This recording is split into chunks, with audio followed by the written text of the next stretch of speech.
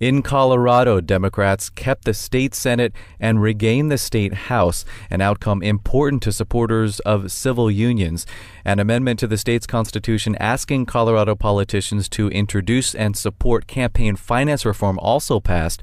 But perhaps the biggest news from the state was the passage of a law changing the state's constitution to legalize marijuana for adults.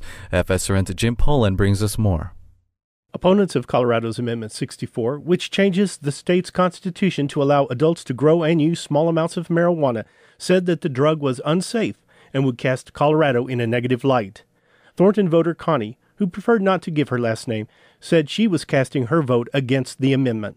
I just think it encourages kids. It makes them think it's safe, and then they'll just start using earlier. But proponents contested that using pot was not harmful, and the promise of adding tens of millions of tax dollars to help build schools and over $100 million overall to the state's coffers was also appealing. Teresa Mueller, also from Thornton, voted for legalization. I do think there's a lot of good that can come from it for our economy. A lot of people say, it could become the Amsterdam of the United States, but Amsterdam makes a lot of money, so not a bad thing. The yes votes carried handily. About 55% of voters said that regulating marijuana like alcohol was right for the state. The news was greeted enthusiastically at the campaign party in Denver.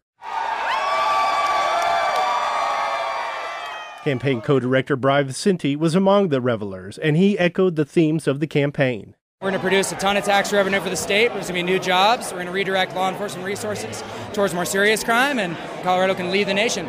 Voters in Washington state also passed marijuana legalization Tuesday.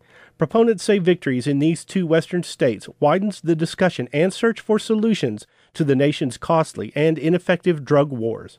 Vicente is proud that Coloradans are leading the way. Coloradans are common sense people. They understand that marijuana prohibition has failed. The war on drugs has been a horrible policy disaster. Coloradans have decided to try a new path forward. The state's constitution will be amended when the governor, Democrat John Hickenlooper, signs the amendment. Although he was an opponent of Amendment 64, he said that he will follow the will of the people. With assistance from Bennett Birkeland and Rocky Mountain Community Radio, this is Jim Pullen, FSRN, Boulder.